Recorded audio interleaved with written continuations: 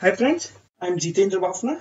Today we will going to see a AWS S3 connector with Mule ESB. So what is S3? What is AWS S3? AWS S3 is nothing, it's a storage which can store millions of trillions of objects. It can be media file, it can be image file, it can be text file, it can be anything. It can store millions or trillions of the object. It is basically a big data storage type of big data storage. It can store it a massive storage, and it provides the 99.99% durability. Okay, so I will going to show you. First, let me log into AWS system. Okay, what I will do first, I will go to Anypoint Studio. I will say File, New, Mule project. Okay, I will say S3 AWS connector. This is my application name. I will keep runtime as a 3.8. You can select depending on your requirement. Rest of the setting I am not going to touch. I will say finish.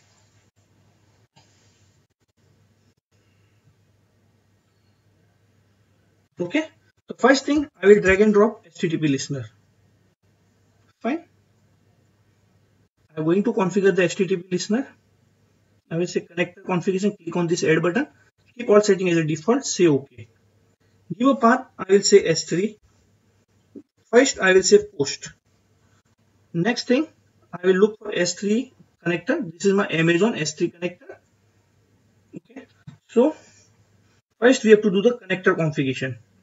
So it requires access key and secret key. How can you get it? So go log into your Amazon Web Service, AWS. Go to your my security credentials.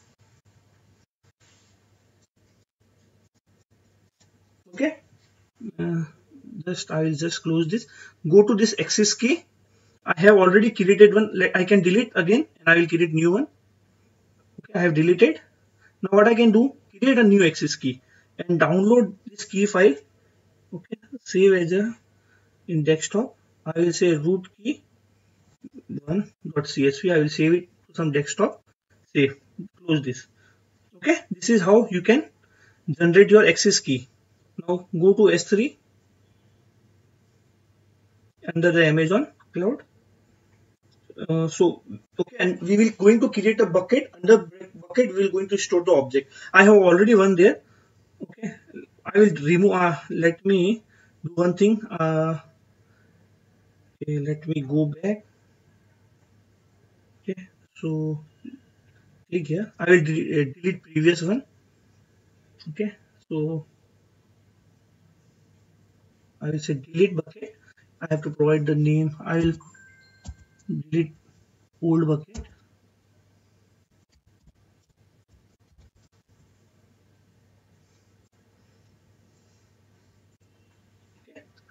Now everything is empty. Now there is a no bucket here.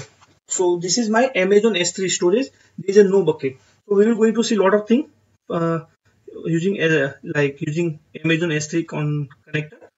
So let me first open the file which I have downloaded. This is the key file. Let me open into the notepad. So from there I can get my credential. Okay, this is my credential. This is access key. So let me copy this access key. Okay. So I will go to connector configuration again. I have to provide the access key. Now second, they want secret key. You can see the AWS secret key. Copy this. Now do test connection. Okay, the test connection was successful. Now say OK. Now you can see a lot of operations like lot of operations: create bucket, create object, create parts, all those. First thing, we want to create a bucket. So basically in S3 storage we want to create a bucket. Under the bucket we can store the objects. So let me create a bucket. So for you have to provide a bucket name. So I will pass a bucket name. Just a minute. Let me minimize it. Okay, I will say JSON bucket name. Fine. So now what should be your policy? I will say not private. I will keep it default, public read. There are a lot of policies. You can select one of them and you can select the region. I will keep it AB Singapore. Okay. This is my message. Now I will say set payload. Fine. Under set payload, I can say bucket created. Fine. Let me save. I will start the application. Okay.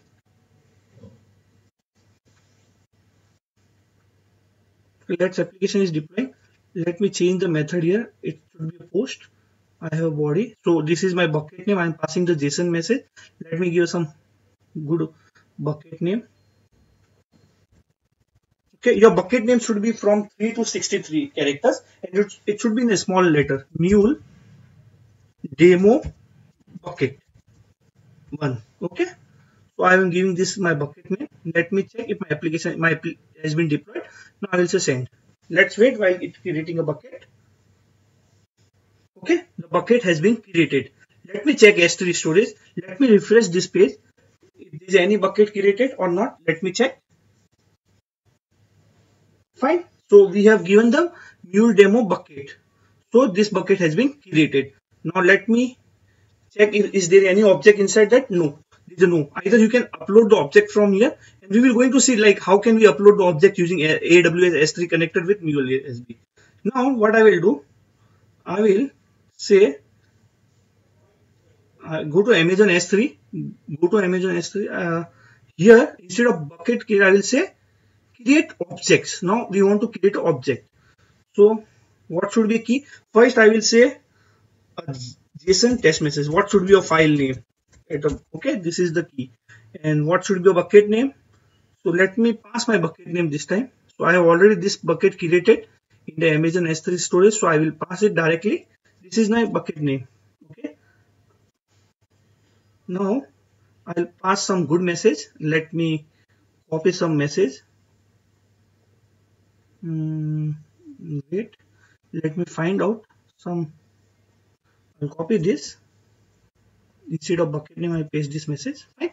So let me do one thing. Let me save the application. Okay, application has been saved. Let's check. Okay, the application has been deployed. Let me save it. So it will deploy the recent changes. Okay, instead in set payload, I will say change the message. Object created. Fine. Let me save again. So it will deploy the application for you. Okay, the application has been deployed. Let me send the message. So it has said object created. Let me check, go to S3 storage and let me verify if anything is created under Mule demo bucket when or not. Let me refresh this page. Okay, not an issue. Okay. Let's wait. Okay. See, this is your message that we have passed. Okay, and see, I will going to explain what is the key. JSON test message. We have given the key as a JSON test message. So this is the name of your file actually.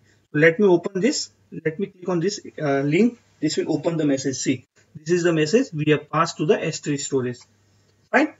So now we're going to see some more operations. Now I will remove the HTTP listener. Fine. Let me remove this HTTP. Just a minute. Let me remove this HTTP listener. Instead of that, I will use file connector and I want to pass some image file. I want to show you.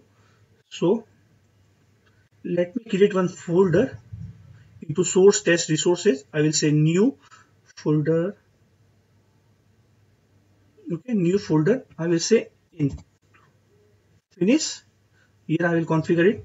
Source test resources / in. This is my input folder. Fine. So now I am going to place some image inside this. Let me remove this set payload here. Okay. Let me change the key. I will change the key. This time I will read the file name. Message dot inbound properties dot original file name. Okay. Let me save our application. Let's check. Okay. what I will do, let me show you some images. So I have some images under this. See, I have this type of some images. Okay, let me open with some different viewer. Let's wait, it getting hanged.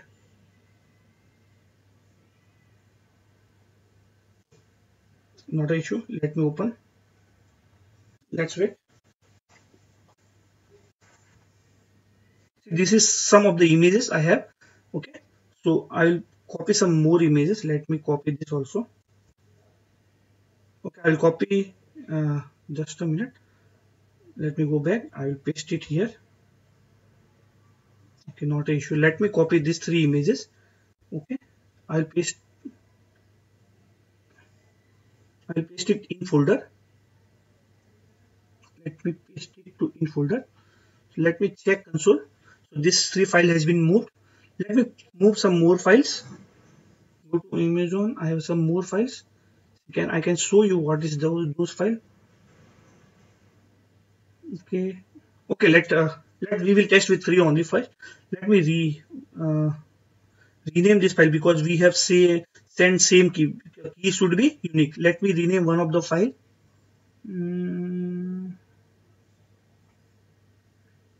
Just a minute. Okay, I will say screenshot 4. I will just pass these are some file. Let me rename all the file because I have already passed same name with previous files. They have a same name. I will say 6. Okay, so this is nothing. These are some images. Okay, I can show you. Let me copy this, paste it me to the in folder. Okay, so let me go to S3 storage. Where is my S3 storage? Okay, by default. Okay, let me go back. Okay, let me go to module. Okay, see, this is all image I have passed. Okay, you can see those images. Okay, into the S3 bucket. Let me open one of the images. This is the link. See, this is the images we have sent, right? So how easy it is to pass the object to the S3 storage. Even you can pass the videos, media, whatever object you want to store, you can. It's a massive storage. Okay, let me show you some more screenshots which I have sent. See, this is one we have sent. Okay, now what I will do, I will instead of file, I will again place a HTTP connector. Fine, I will say S3, say post. I will say get. Okay, now let me save it. Let me save it. Go to S3 storage. If you want to check in which region your S3 storage is available, so there is some method available. Let me go to those method. List buckets, bucket policy, get object location, get bucket location. Okay, just you have to pass your bucket name. It will get you the location for your bucket. Let me do one thing. Save all. It will deploy the application for you. So now instead of get post, I will use the get method. Let me send it. So it will give you the location where is your bucket available. See, it was saying your bucket is available in AP Southeast. Fine. Now we will see some more more operations. I will say instead of get bucket location, if you want to delete any object, so there is a method called delete object. You have to pass a key. So we will keep it configurable. I will say JSON object, or I will say key name. Right? Now instead of HTTP, I will change the method to post. Now let me drag and drop set payload, so it will display the message. I will say object deleted. Okay, So let me check a console. Let me stop and run the application again. Till that I will make a message. So let me go to body. Let me remove everything. Let me create a new JSON message. I will say key name. So let me copy one of the key from S3 storage. It is good to copy from there. So this is my screenshot one. No, let me go back. I will go to bucket. Under bucket we have a lot of. So let me first copy JSON test message. Let me copy this key. Okay. I will pass this key from here. Fine. This is my JSON message. Let me check application is deployed. Yes. Let me send it. If everything is fine, it will say object deleted. We can verify here. Fine. Let me go back to S3 storage. Let me go back to bucket. See, let me refresh it. It should delete it. See, your key has been that one of the file has been deleted. Let me do one more deletion. So this is my file name. Let's wait. This is my file name. Screenshot 1 minute. Go back. Yeah. Screenshot 1.png. Fine. So I will say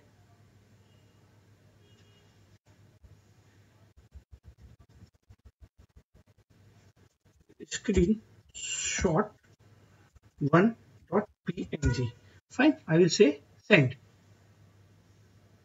Object deleted. Let me check if screenshot 1.png has been deleted. That's fine. Okay. Okay. Let's wait. Refreshing the page. Okay.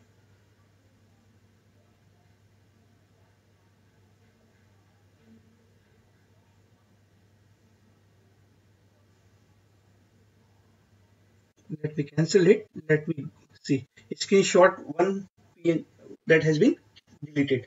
This is how you can delete the object from your bucket. Now we will going to see how to delete a bucket. Go to HTTP. Fine. Go to Amazon S3 and say delete bucket. So here it was hard coded. Instead of hard coding, what I will do, I will keep it as a JSON. Just a minute.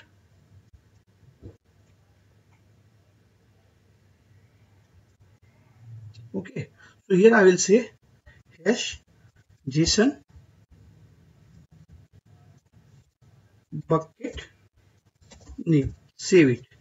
Fine. So you can delete your bucket. So here your post is there. So I will change the message. Instead of object deleted, I will say bucket deleted.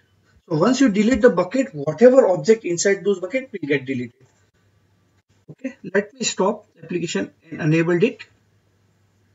Let me change the JSON message. Instead of key name, now I should give a bucket name. 1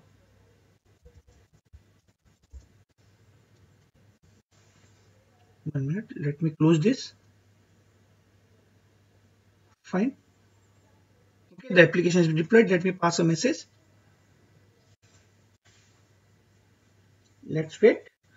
Fail to invoke delete bucket. Let me check what is the issue. Okay, it will not able to delete because bucket is not empty. I'm sorry. Okay. Let me remove all this first.